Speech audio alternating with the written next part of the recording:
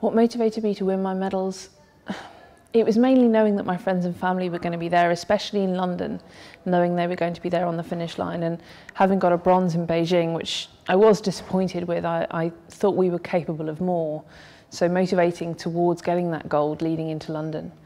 When it came to getting the mindset right on the day, and what motivated me to really absolutely push with every ounce of energy that I had in that race, was remembering the times at school. I was really, really badly bullied at school. I had an awful time. It was a very unhappy time in my life.